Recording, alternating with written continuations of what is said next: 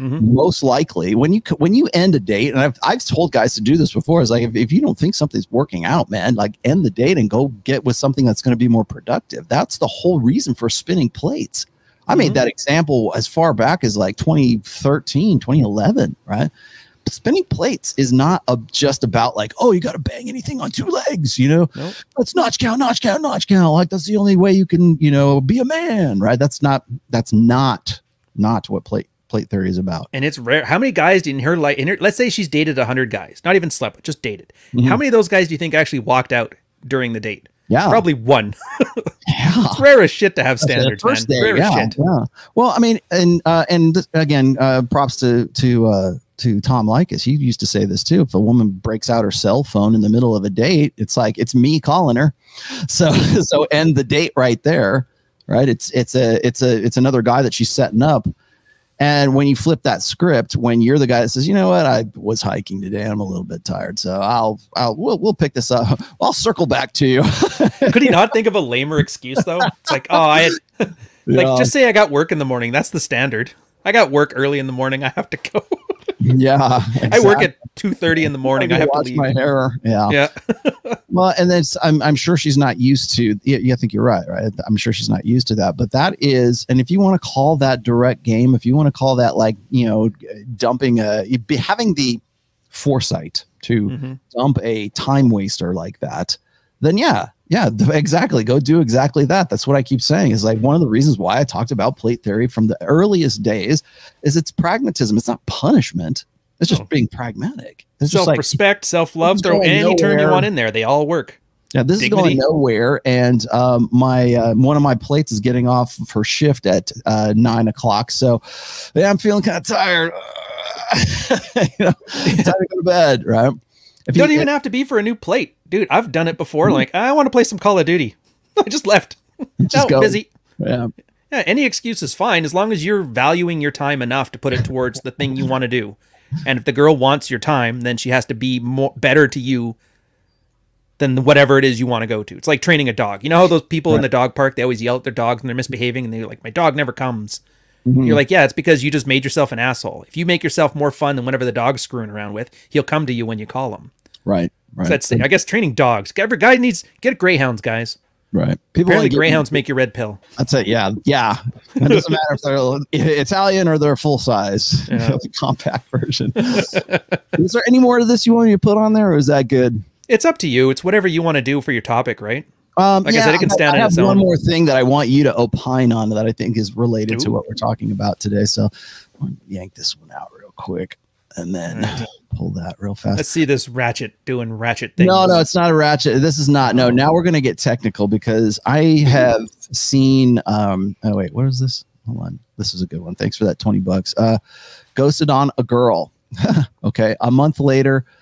Girl A, a month later, girl B, her friend, decided to teach me a lesson. Not a huge loss. Waited at a local bar for about 10 minutes before bailing. The next day, girl comes clean. Didn't even reply, which probably pissed them off more. Does that sound to you like a guy, like a girl that's not invested? Yeah.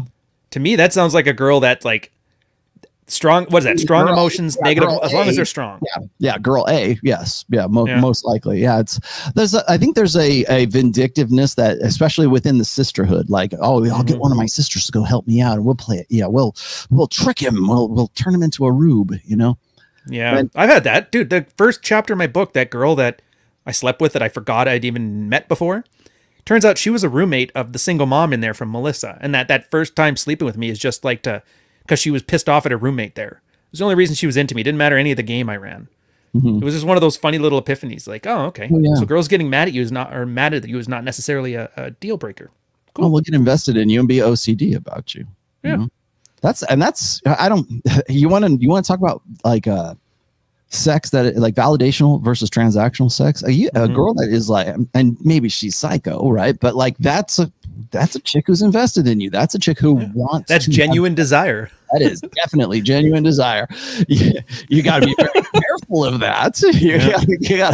You got to curate that desire, but careful what you ask for. There it is. Yeah, you can get it. It's just not very healthy and or could be very unhealthy, but nope. But I know that now. Yes, and I know what the signs, and I'm not falling for it again.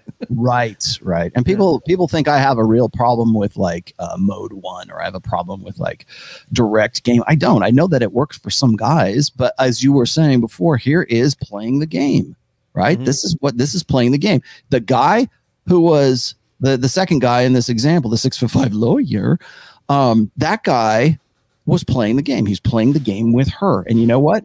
In fact, he played the game and he played it the right way, according to even indirect game. He's like, you know what? I'm done with this time waster. And this is me. See you later. Thanks, but no thanks.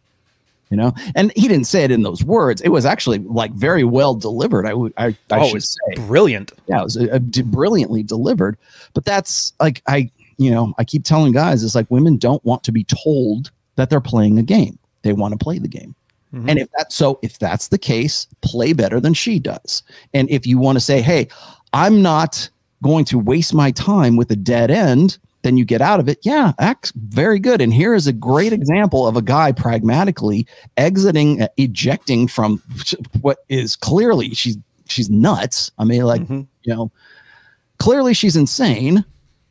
And the guy picked up on that and he goes, oh, look at the time.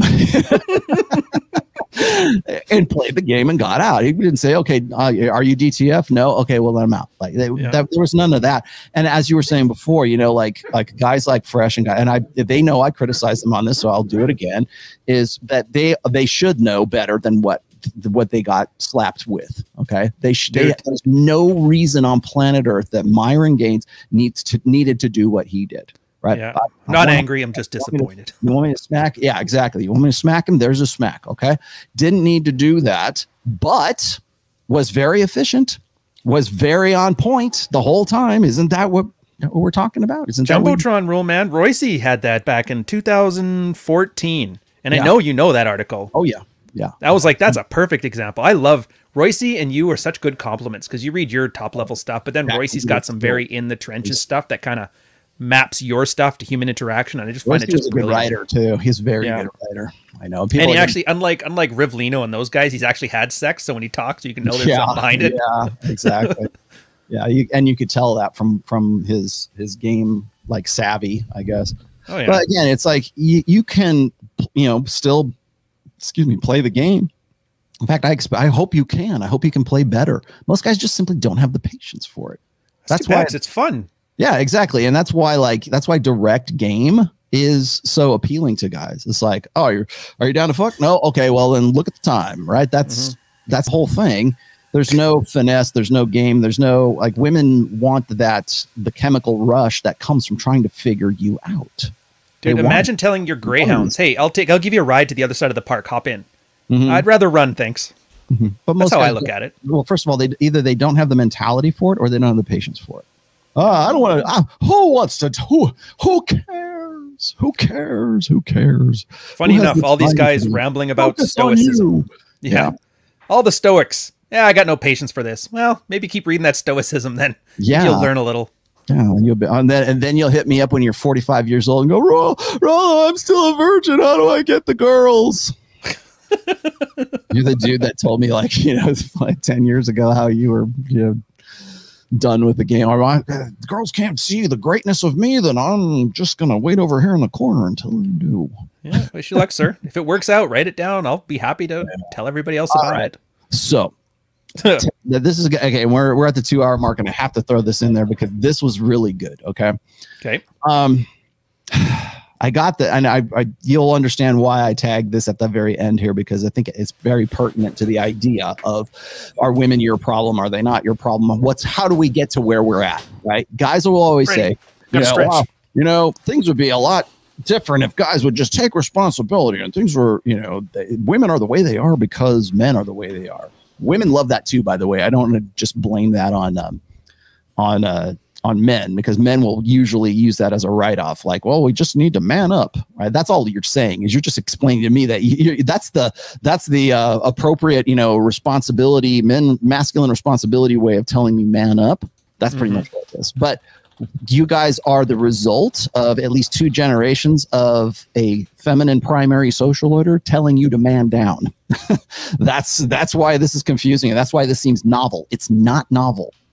I've been doing this for 20 years. Trust me, it is not a new thing.